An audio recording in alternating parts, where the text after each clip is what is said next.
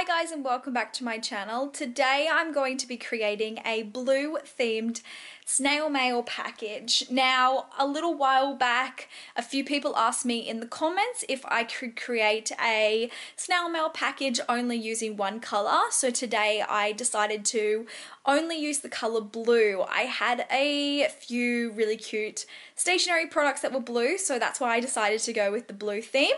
And I also want to challenge you guys to pick a color and see if you can create an entire snail mail package using just that one color.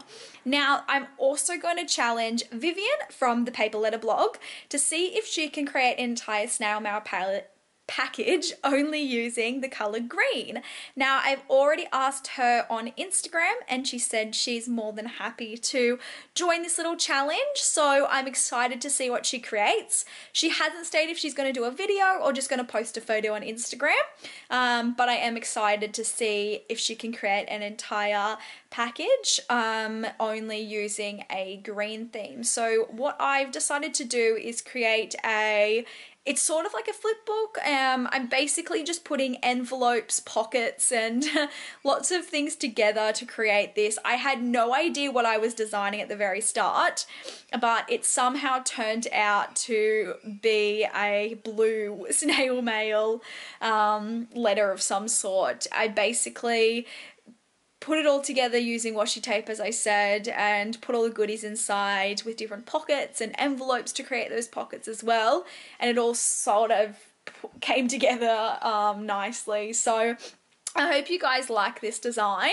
and let me know if you do use it in the future. Now, I also just wanted to do a little Q&A with you guys. So a little while back I asked on my Instagram story if you had any pen paling questions, and I got a whole bunch of them. So I thought I'll do a mini Q&A with you guys. So let's get started and we'll go through the first question. So we've got, what's the first one? Let me pick one here. Do you think pen paling is expensive? Now, it really just depends who you're sending letters to. So internationally, it can become very expensive. If you're sending packages instead of letters, then yes, it can be very, very expensive. So if you're only sending small letters around your own country, then it can be quite cheap. So when I first started pen paling, I only sent letters in and around Australia to people I knew, and I didn't add a lot of stationery goodies because I didn't have a lot back then. I basically just bought things from the op shop. So I bought Frankie and Flo magazines, I cut them up and I used to collage with them, and then I would write a long letter and I might add like a drawing or something. So it used to only cost me a couple of bucks.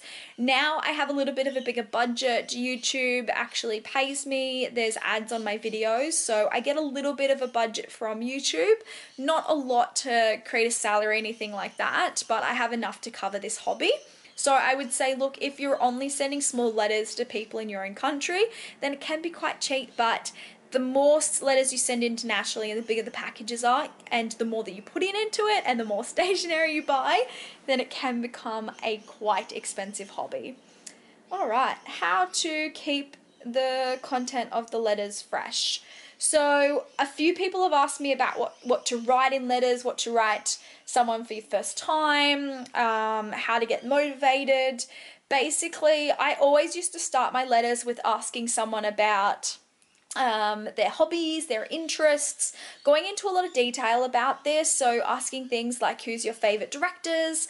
Mine's Wes Anderson, it used to be Tim Burton, and then I watch a lot of Ghibli studio films. So once you ask someone this, then you can go in a little bit more detail. What's your favorite movies of these directors? Do you have any Netflix series? I know that once you've gone past the interests and hobbies and what people like, then you can go in a bit more detail and ask about stories. So you can ask people about their hometowns, what they did as a kid, what their favorite memories were as a kid, and then you can go in a bit more detail around all that. So even if you potentially want to visit their hometown or country one day, that's when you can go into more detail and ask about certain areas of their country or hometowns that you want to go visit, see if they can get like a little itinerary for you and things like that. So I would say work on the things that they've told you and see if you can go in more detail. One time someone told me about that their interest was around gardening, and then I started going into more detail about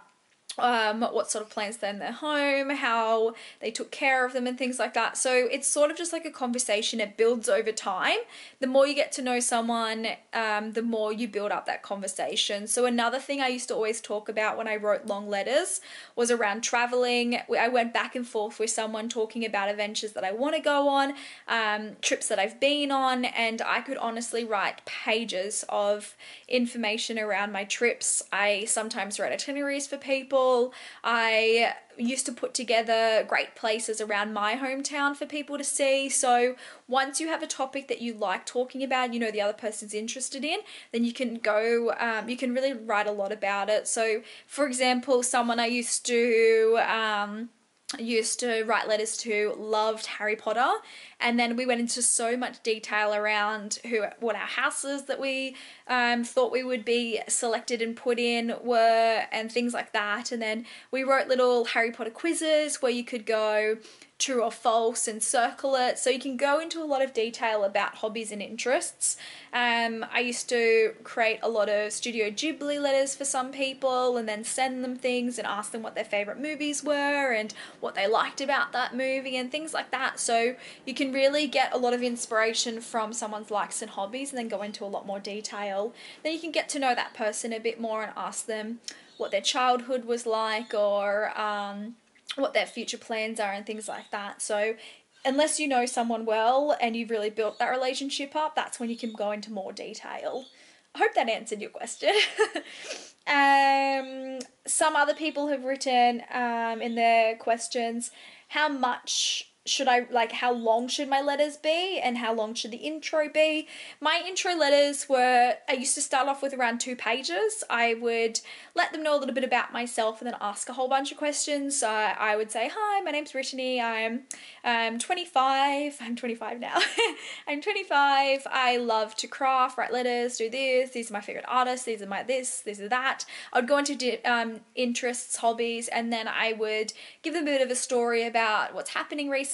So recently I decided that I'm going to be moving to Brisbane soon. That's very exciting. Although that's been put on hold for a little bit, I'm excited to see what future plans are going to come around from over the next couple of weeks or whatever it is. So I would always just give them an overview basically and then ask a bunch of questions. So yeah, majority of my intro letters used to be around like 1 or 2 pages.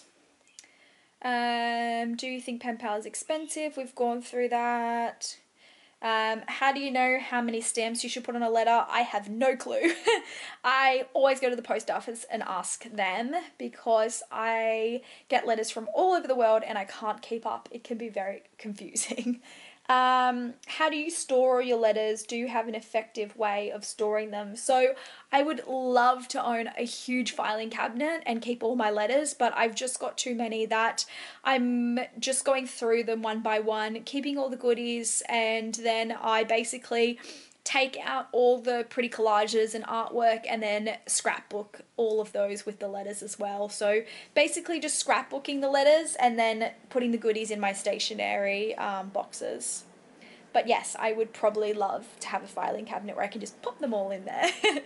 How do you stay on top of your letters and deadlines? So my deadlines, if you're talking about YouTube, basically I've basically got a routine from YouTube now. I don't have to think about it much anymore to make 1 video a week. If I make 2 or 3 videos a week, it's only because I've got extra time. So deadlines, I'm stuck in a YouTube routine now where I just know every week I've just got to make 1 video and edit it. So I'm quite quick at that now.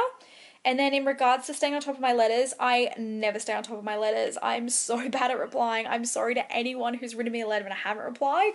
It's just that I used to actually reply to every single letter that came in my PO box, and I used to put so much pressure on myself. And now I've just said, look, I'm trying my best, I'll do my best, and I want to keep making it fun. So if I do have pen pals that I've had for a while, I will reply back, but at this stage I've just not putting that pressure on me, and I'll reply back when I've got time to relax and write that letter. So it's not so much that I'm staying on top of it, it's just that I'm trying to give myself a little bit more, not so much time, it's that I'm just putting less pressure on myself to reply back to everyone. So yeah, I've made it very clear on my channel that I'm not accepting any more pen pals, and I unfortunately have to decline a lot of offers for pen paling as well.